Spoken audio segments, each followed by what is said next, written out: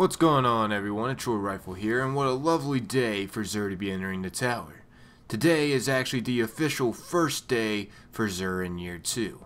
And let's just say he has some goodies for us. And in today's Destiny video, I'm actually going to be covering where Xur is located at and what he has in store for us.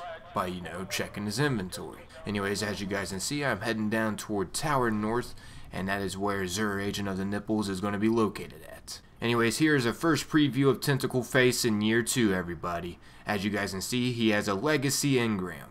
And in case you guys don't know what this does, it basically gets you the Year 1 exotics. And also, just in case you guys are thinking, well, will these Year 1 exotics have Year 2 stats? No, they're going to be Year 1 exotics with Year 1 stats. So also keep that in mind, everybody. 31 strange coins can be a big deal, but collectors are going to collect. Let's just say that much.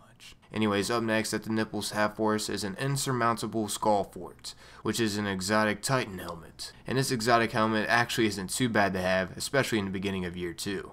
It can definitely help boost up your light level in case you're needing that, and not to mention the Insurmountable Skull Fort isn't that bad of an exotic Titan helmet. As you guys can see, it has improved transfusion, kills with Storm Fist immediately trigger health regeneration, respond with full melee energy, and also gain a second melee charge. It also of course has infused, increased strength, increased discipline, hands-on, gain bonus super energy from melee kills on minions of the darkness. Up next, it also has for the perks heavy lifting, gain bonus super energy from heavy weapon kills on minions of the darkness. Not a bad perk to have, especially with the new Titan super. Oh my goodness, that Titan super is amazing. Anyways, up next for the last perk on this helmet is Invigoration. Gain bonus melee energy on orb pickups. Okie dokie, so that's all of it for the Skull Forts. Up next I have for you guys a Young Amakara Spine. And on these gauntlets, they have been changed up quite a bit since Year 1. You can actually now carry 2 trip mines, not just 1. And yes, those bad boys are stackable. And also it has increased discipline, increased strength. It also has momentum transfer, gain bonus melee energy on grenade hits, which is a pretty good combination with these gauntlets. And it also has fastball, increases grenade throw distance, and hand cannon loader and sniper rifle loader. Okay, so that's all of them for Year 2 Amakara Spines, and I have to say, they are some great gauntlets in Year 2. Come on now, 2 trip mines, oh my goodness, 1 was bad enough in the Crucible. Just imagine 2 of them now. There's going to be trip mines everywhere. Anyways, up next is actually some new exotic gauntlets for the Warlock. Lucky you Warlocks for starting out with one of the new Taken King exotics. Daggone you guys. Anyways, as you guys can see, these exotic gauntlets are called the Impossible Machines. And I have to say, they do look pretty freaking sweet. I, in my opinion, are going to buy these just because they are brand spanking new. And I want to give them a try. And the perks, not to mention, are pretty interesting on these gauntlets, to say the least. Of course it has infused, but it also has this perk called Lightning Rod. And what Lightning Rod exactly does, as you guys can see, it unlocks Landfall for the Stormcaller subclass for free.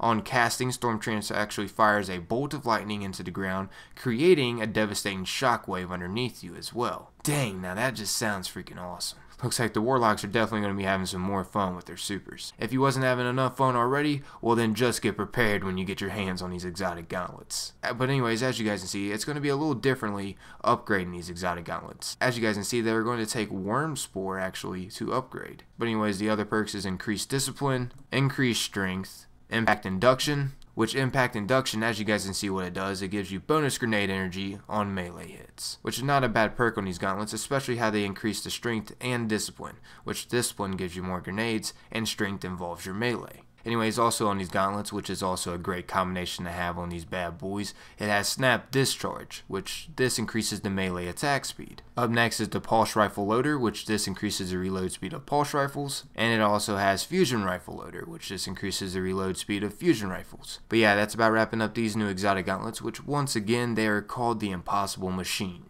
Anywho, something else that's pretty new with the Nipples is the 3 of Coins, which these have a stackable effect that increases the chances the next Ultra you defeat will drop an exotic engram. You heard that right. Will drop an exotic engram. Will drop an exotic engram. Oh yes. Oh yes. I highly suggest if you have the coins to actually buy these, to just try them out. Who knows, you might get lucky and actually get an exotic engram and this will all pay off for you. And if you actually get an exotic engram, well then congratulations. It paid off for you. Anywho, I actually decided to first off buy 1 exotic helmet engram, which I'll decrypt this later. And I also bought a few 3 of the coins, stackable consumable. And lastly, I bought a few heavy ammo synthesis just because you never know when you're going to need some heavy ammo. And I also plan to have plenty of strange coins next time around, because strange coins are dropping like mad in the Taken King DLC. I don't know if you guys haven't noticed that, but they are dropping everywhere. I have to say it is awesome. But anyways, I guess that's about wrapping up this video. But before I wrap it up, I'm going to decrypt that helmet exotic engram. And let's see what I get, shall we? Well, first off, I got a lot of blingrams to decrypt, but as you guys can see, just decrypt the exotic engram, and I got a Skyburners Annex, which is one of the new exotic hunter helmets that just recently came out in the Taken King DLC. And I am stoked that I actually got my hands on this. But my other buddy actually got their hands on the Graviton Forfeit, and oh my goodness does this helmet look sick. It grants shade step, as you guys can see.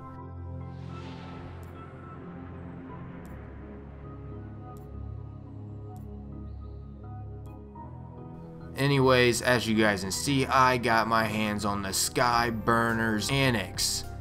Woohoo! Yeah! The Skyburners Annex is not a bad helmet, I'm not gonna lie. I mean, it is kinda bad, but it is also pretty convenient in the PvE world, let's just say that much. And not to mention, it looks freaking awesome. I mean, my first opinion on it was that it looked kinda like a fish tank. Like I have some water in my helmet right now. I don't know why I thought that, but I thought that when I first saw this. This helmet is all about generating orbs, so it can actually kind of be convenient in the PvP world as well, especially if you have multiple other people wearing this helmet at the same time. Because killing people with your heavy actually generates more orbs, and when you collect orbs while your super is full, it can grant you special ammo. And not to mention, it also replenishes your health each time you pick up an orb. So basically this can be a great team player exotic helmet. But anyways guys, there you have it. That is actually my first Year 2 Xur review. Hopefully you guys did enjoy this video, but this has been your Rifle. As always, I'm going to leave a friendly reminder to support by please leaving a like and or sharing the video if you're feeling really generous with me. It is much appreciated, everybody. The continued support continues to help my channel grow, and for that I can't thank you all enough. But once again, I'm out of here. Remember to stay safe, Guardians, and don't sleep in peace. Peace out.